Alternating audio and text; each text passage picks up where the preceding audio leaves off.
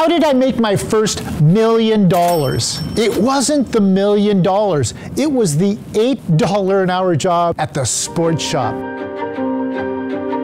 Yes, at a sports shop, I earned $8 an hour helping people with their feet. And what I did is I helped them buy the right shoe that was right for them and made them happy, made their feet happy. That's where I learned how to really help people. So it's about them first, and that is where I cut my teeth. I busted my chops to learn how to be successful in helping people. And that was my road to the $1 million a year. So it starts at an $8 an hour job. What are you doing right now that's $8 or $10 an hour? It might be $25 an hour today, but if you learn how to serve people and really give them what they need and want, you're on your way to making $1 million a year.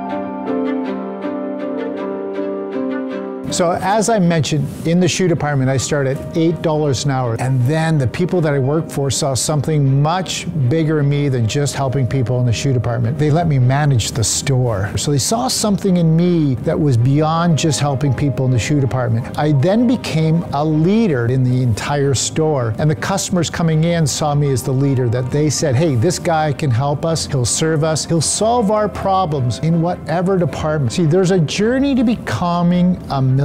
There's a journey to becoming a leader. Are you willing to do what it takes to become a leader? That's where I really learned how to be a millionaire in my mind. And that gave me the resources, the fortitude, and of course that gave me the courage to go and become a millionaire.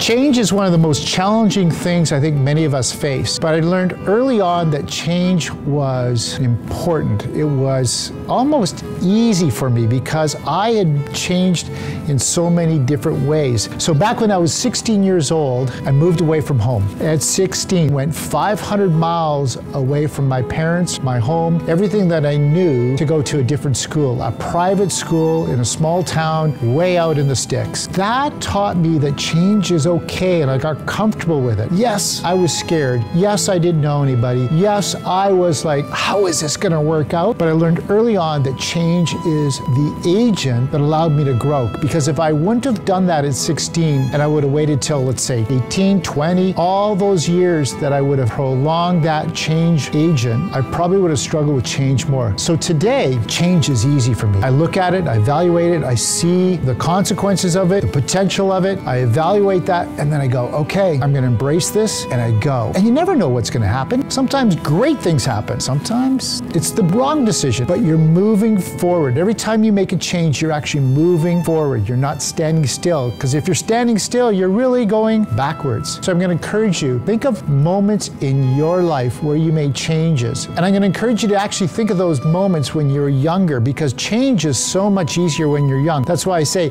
at 16, I became a change agent in my own life, and change never became a challenge for me after that. Become a change agent today.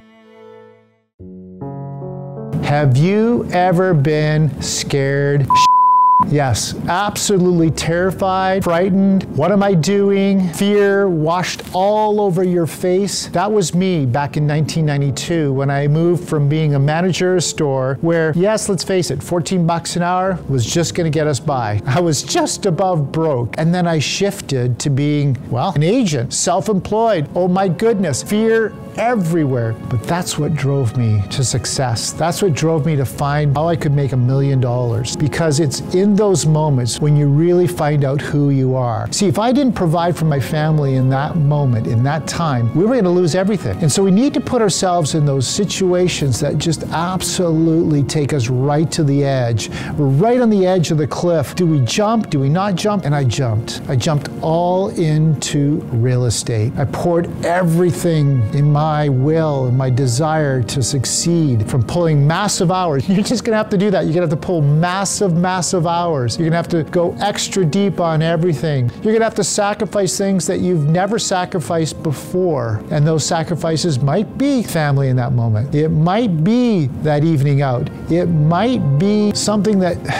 you've just desired to do over and over again, and you're gonna have to give that up. Let me tell you about this. The fear of failure is powerful. I know some people don't want to go there, but I'm telling you, the fear of failure drove me. It drove me to succeed. It drove me to help my family. It drove me to find how I could be successful at real estate, which of course, it drove me to find that $1 million.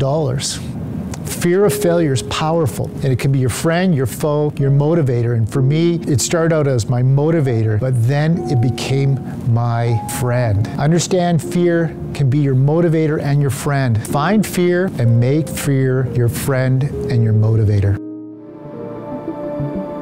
So now you're having success. You've gotten past that, and you now need to be comfortable in success. Now you might say, well, of course I'd be comfortable in success. What is comfort in success? No, it's not about buying expensive things. It's not about like spending it on holidays and all those things. It's about having success, but controlling yourself, controlling your emotions, your spending habits, your schedule. See, all of these start with an S. Success, spending, schedule, they're all important pieces to controlling your success. And so often I've seen that agents have success, they start spending their money way too frivolously. They start spending money on things that really are not going to drive their business, help them become successful, and save their first $1 million. So you could make $1 million, but you got to save $1 million. It's the net that is the important thing. So get comfortable with knowing your expenses, where you should be spending your money, what is the wise marketing piece, not the unwise marketing piece that you spend money on. Where do you spend your efforts, and how do you preserve that money that was so hard to make? That's the next step in making that $1 million. Being successful is knowing how to hold that success and not overspending.